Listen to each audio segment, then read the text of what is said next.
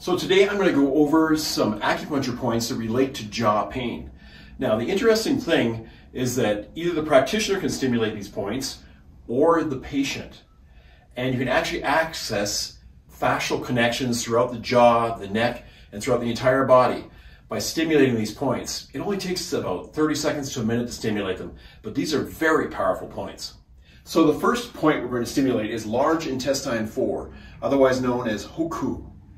So on Lindsay here, we've got 2 yellow dots here.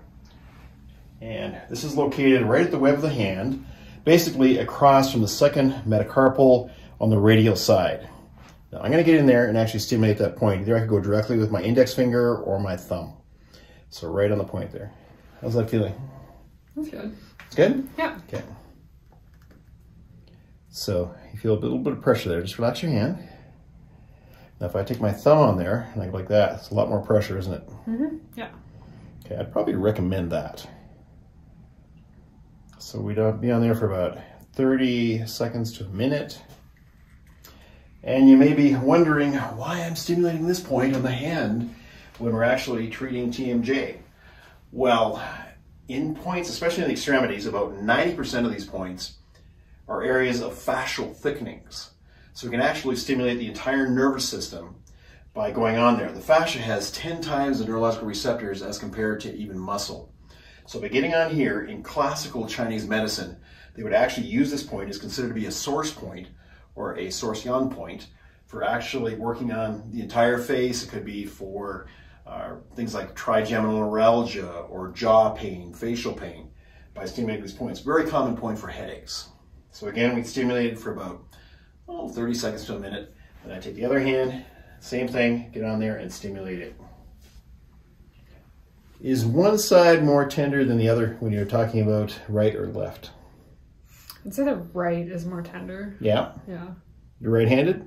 I am right-handed, yeah. Okay, so either we're just, you're working more with your right hand and then it's just tighter, or there is actually a correlation there between some of these fascial thickenings. How's it feeling? Oh, it feels actually, this is less sore. This is less sore. Let's go back to this one for a sec here. And this one? Yeah, it's still noticeably more sore. All right. So what you'll find after a little while is that it'll actually start to soften, or it'll even melt under your hand a little bit, and the person will notice that it actually eases up. And if you're working on yourself, you notice the same thing.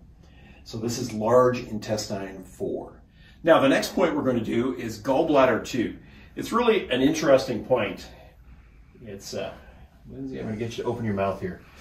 You can see actually how this actually dips right in there. Close again, open again. So we're just anterior to the intertragus notch, posterior to the condyloid, and we'll get right on that point there. How's that feel there? Got to keep your mouth open when you're doing it. There we go. Is this okay? Yeah. Here I am asking you questions and trying to keep your mouth open yet. Okay, now I'm going to stimulate both sides at the same time here. Just turn a little bit this way. Okay, does that feel okay? Mm-hmm. So again, we'd stimulate that for about 30 seconds to a minute. Now, in traditional Chinese medicine, they would also use this for ear problems, tinnitus, and problems with the jaws. But they would obviously put the needles in there and leave them in there for, could be 15, 20 minutes in conjunction with the other points. Doing okay? Mm-hmm. Not really sore? Mm-mm. Open your mouth. Okay, there we go. It just drops right in there. Okay. Just get it like that. Good. So far, we are in gallbladder 2. Previous to this, we did large intestine 4, and now we're going to move on to the next point. So the last point we're going to go over is stomach 7. Now, this is a really interesting point. It is just anterior here. So we're going to go anterior to the ear, and we're going to go just in front of the condyloid process, just posterior to the zygomatic arch. Open your mouth a little bit, and in the depression here, you'll be able to see it. It'll go right in there. How's that feel right there? Okay. Feels okay? So I'm going to get you to turn your head here a little bit.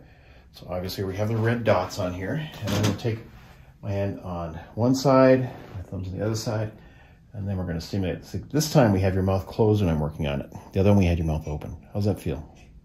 Oh, that's good. Yeah. Not too much? I feel like I feel it more over here. Yeah. Yeah. I'm actually going to take my index fingers here. Do you feel that more? It goes in a little bit deeper, doesn't it? Okay, good. So again, we're going to go 30 seconds to a minute. Not sore? Okay, so this is stomach 7. Behind it, gallbladder 2. And in the hands was large intestine 4. Again, we're stimulating these points so that we can actually access the fascia or the connective tissue that surrounds the temporomandibular joint, so we can work on temporomandibular dysfunction. And practitioners can use this, or patients can also use this as homework. How's that feeling there? Feeling okay? Yeah. Okay. So again, we stimulate these points for, could be somewhere about a minute, even 2 minutes. But this is a really effective way of actually accessing that connective tissue. Give it a try yourself. I find that this really works when I'm treating patients with temporomandibular dysfunction.